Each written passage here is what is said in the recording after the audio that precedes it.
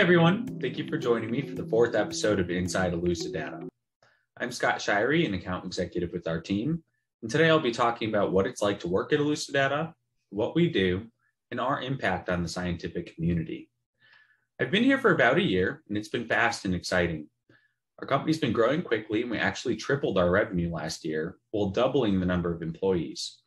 We now have over 100 people who collaborate closely with one another and leverage their diverse expertise in bioinformatics, systems engineering, and ML models. It's been a lot of fun and also challenging work in life sciences, specifically the data-centric ML ops space, because every client has a different focus for their research, and where one company is strong in, say, bioinformatics, they may need additional support in engineering or web app development, and vice versa. We have a cloud-based AI-enabled platform called Poly, and it provides a scalable curation infrastructure we use to curate tabular biomedical data.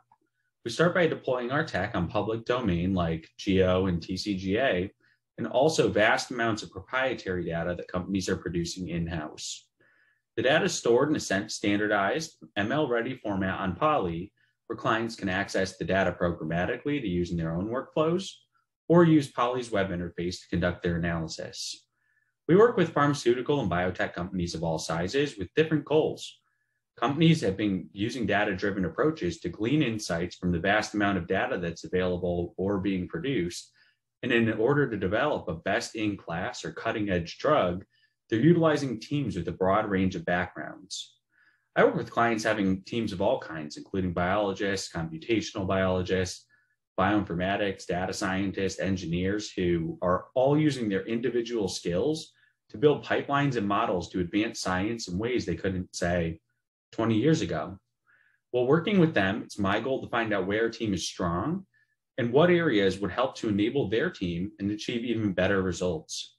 Sometimes it's more about democratizing access to data or to build stronger relationships between wet lab scientists and data scientists through better results or visualizations that enable other team members to research more effectively.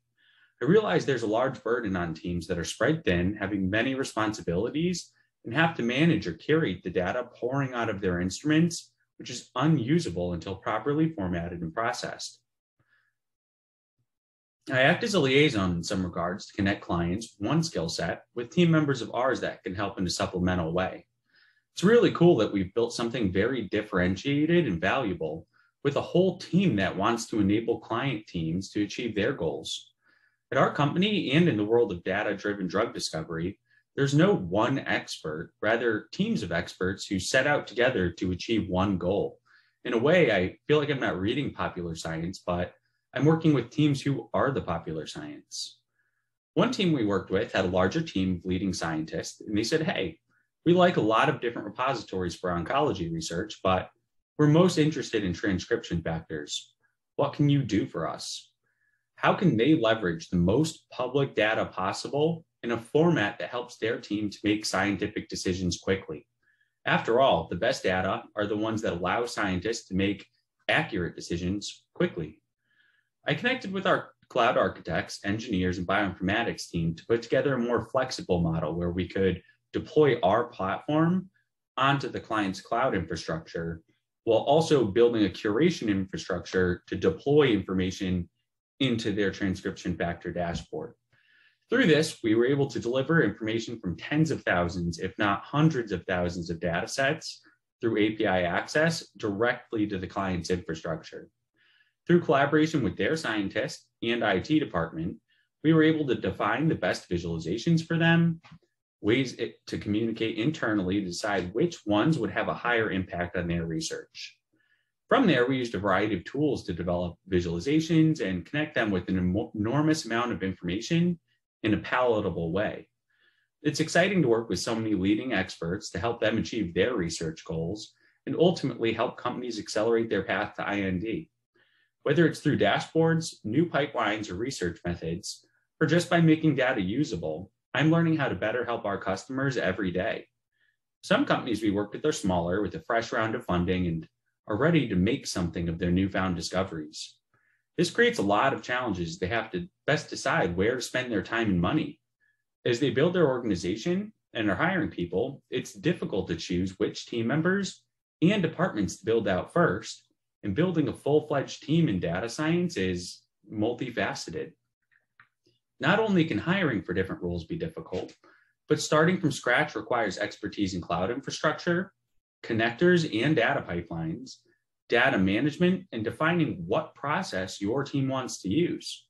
While building this out, the scientists who are defining the experimental process need to also work closely with their bioinformatics team to decide which process will most likely generate significant results, but also the format that their process data will take. I've been working with teams in this exact situation where they realize it's a giant task to undertake, but we can take a lot of the burden on, allowing them to take time and hire based on their most pressing needs. It's truly a consultative selling approach because we work very closely with our clients, and we want them to feel like their research is supported, if not accelerated, through our relationship. I work with our team and theirs to determine the first steps, which is usually the process of connecting instruments to our data management platform and developing pipelines so it's stored in a usable format, deciding together how their cloud infrastructure will look and how this data will be consumed after the fact. Once this process is developed, teams start hiring in specific expertises so they can work on platform to build additional analyses, visualizations, ML models, you name it.